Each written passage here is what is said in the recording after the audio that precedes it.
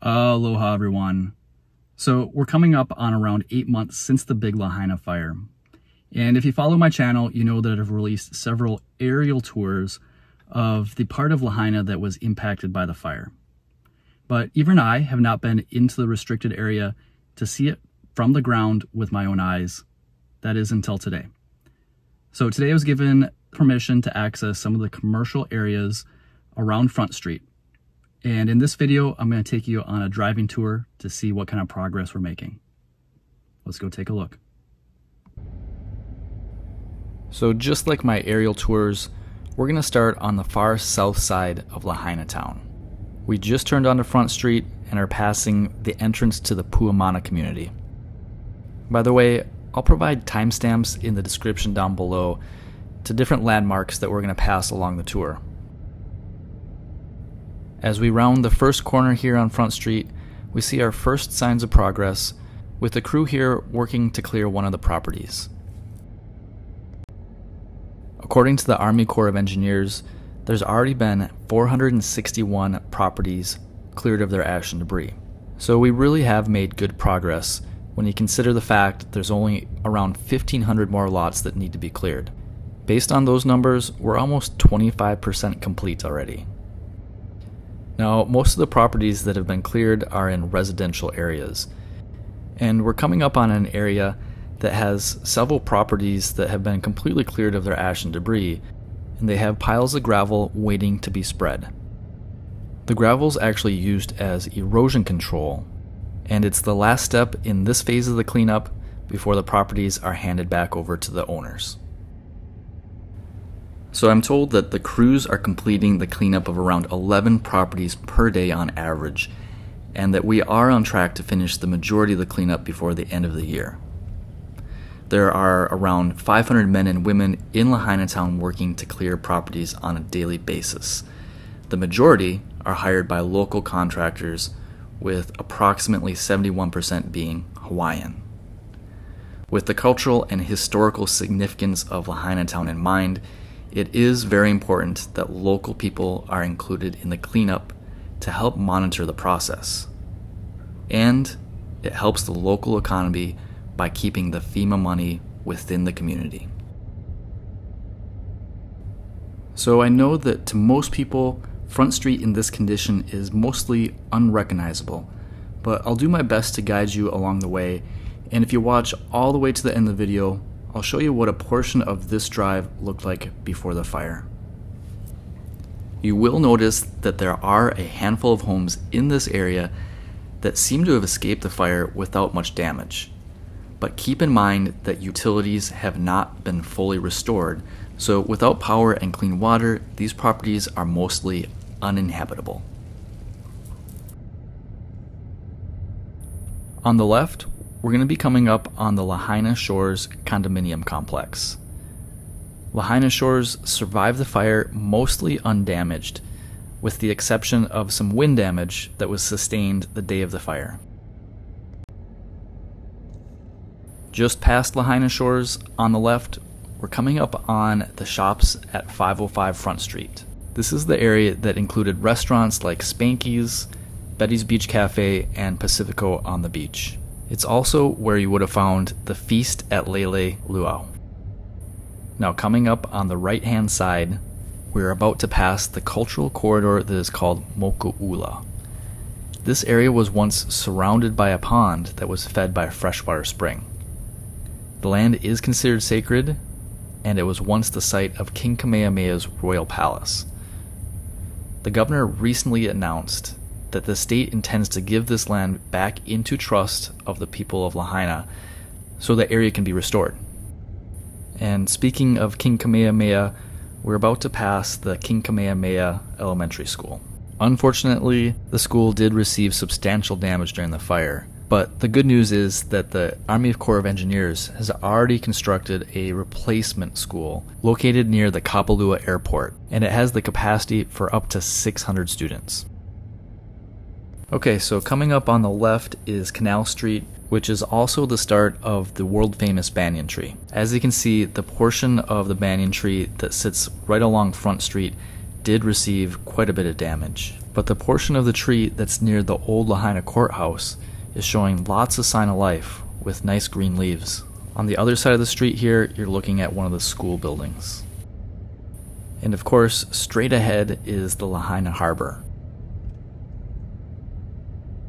As we turn onto Warf Street, you're going to see the old Lahaina courthouse historical building with the wall still standing, but everything from the roof and inside completely burnt out.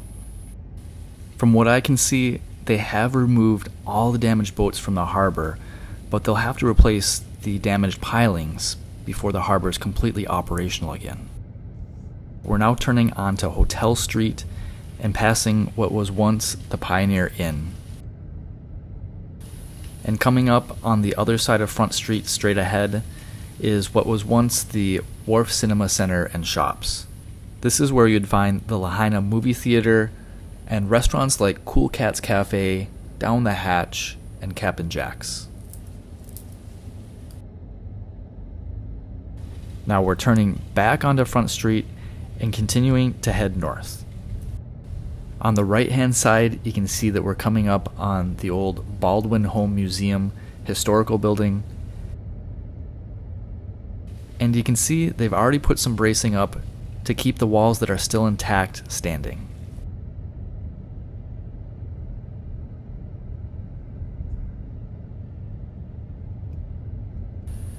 Okay, continuing north on Front Street, we're now coming up on a long stretch of shops and art galleries.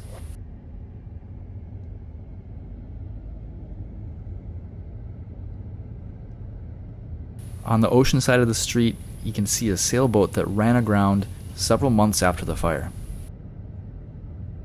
Straight ahead on the right-hand side, you can see the building that held Mick Fleetwood's restaurant, which was definitely one of my favorites.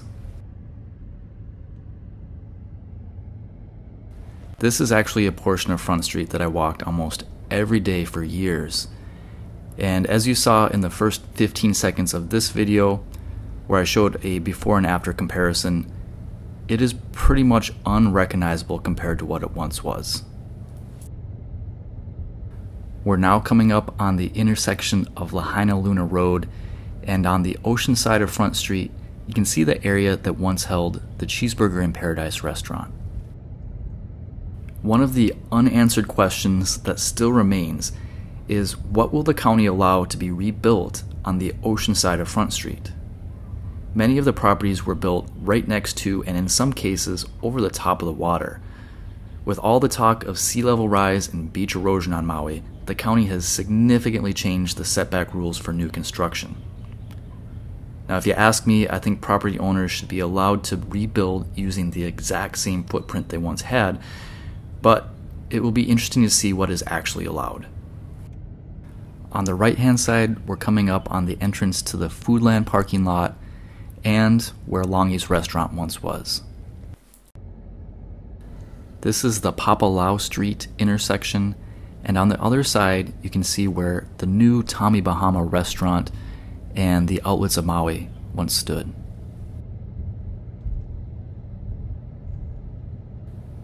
I'm told that crews are doing their best to recycle all of the concrete and steel recovered during the cleanup. At the end of this video, I'll show you exactly where they're staging and starting to break down these materials in Lahaina town.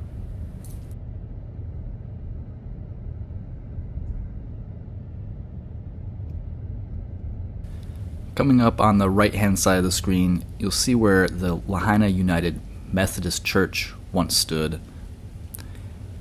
And we're coming up on the intersection of Front Street and Baker Street. You can actually see the Seamen's Hospital Museum on the right as well.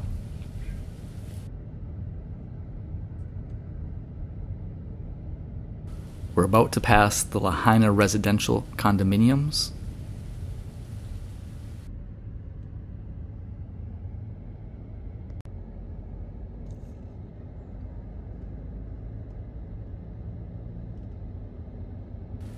We're now passing the area where the Front Street apartments once stood, and we're coming up on the intersection of Kanui Street and Front Street.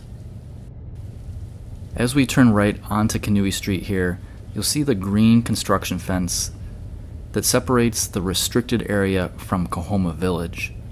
Kahoma Village is actually the neighborhood that I lived in at the time of the fire. Now, Kahoma Village was a newer neighborhood that was just completed a few years ago, so it did have updated construction codes and building materials, as well as underground electrical, which is likely one of the reasons that contributed to the neighborhood mostly surviving the fire. We actually just passed my house on the left, so you can see just how close we were to the fire.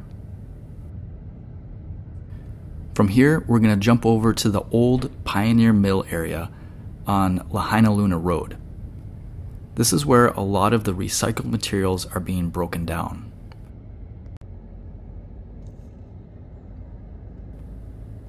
As we drive a little bit farther up the hill, you'll see that this is also the area where the vehicles that were burnt during the fire are being crushed and temporarily stored.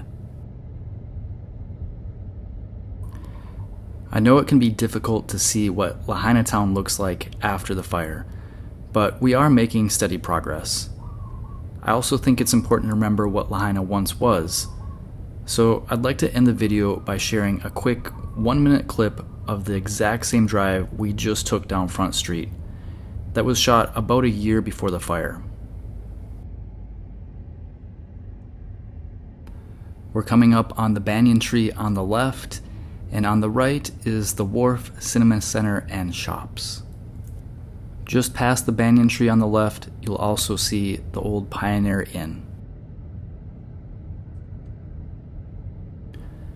I think that this video clip is a solid representation of what a typical day looked like in Lahaina Town. It was a beautiful historic town that was lush and tropical and full of life.